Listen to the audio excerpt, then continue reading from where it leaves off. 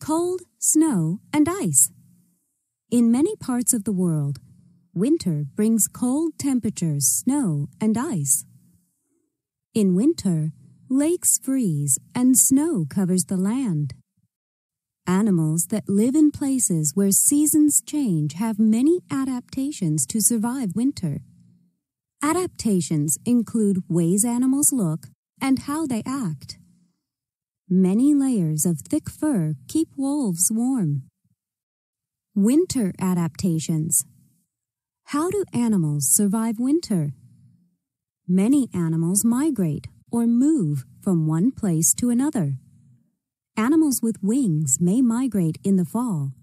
Some herd animals, such as caribou, also migrate. Many monarch butterflies migrate to California and Mexico. Some caribou herds migrate over 400 miles, 644 kilometers, between their summer and winter homes. Some animals hibernate. Many toads dig down into the soil and go into what seems like a long, deep sleep. Other hibernators eat heavily in the fall to get fat. Some toads hibernate in burrows. Since they cannot eat while they hibernate, they use energy from their body fat to stay alive. Woodchucks, also known as groundhogs, eat constantly as the time to hibernate nears.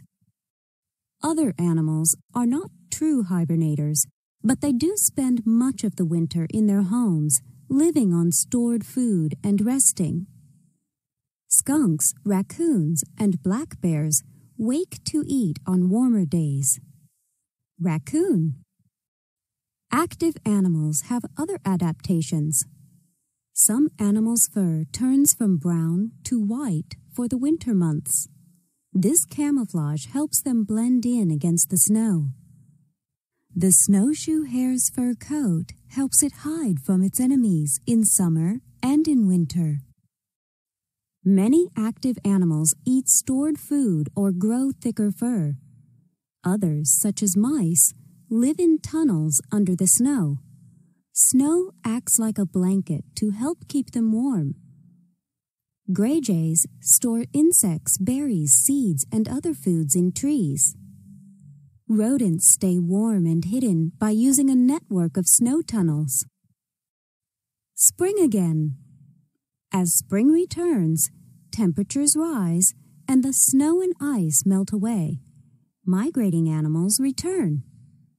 Monarchs begin flying north in March. Early flowers welcome spring.